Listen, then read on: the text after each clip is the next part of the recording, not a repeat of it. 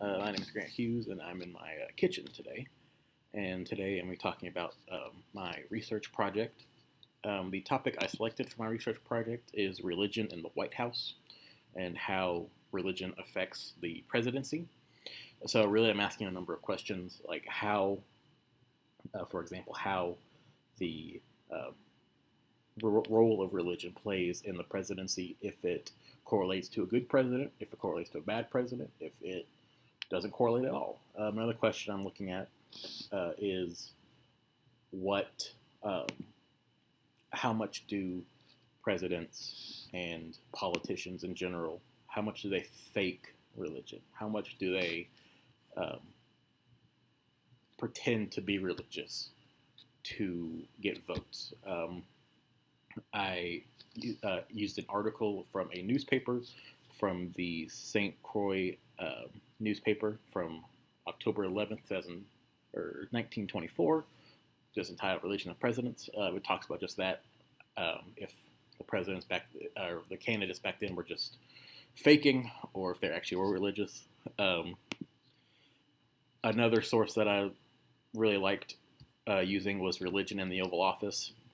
It talked about different presidents and their faith.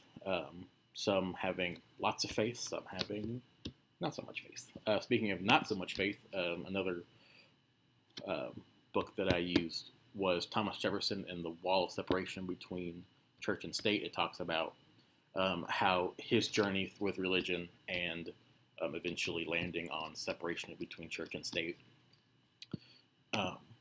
So the main thing that I'm going to do is, first of all, I'm going to answer these questions, but I'm also going to look at all the presidents, but I'm going to do a deep dive into 5 presidents specifically, and those presidents who are either notoriously bad presidents, notoriously good presidents, notoriously religious presidents, and notoriously non-religious presidents. And so I want to look at those presidents specifically. Those presidents are the very religious Woodrow Wilson, the very non-religious Thomas Jefferson, the very bad president James Buchanan, very good president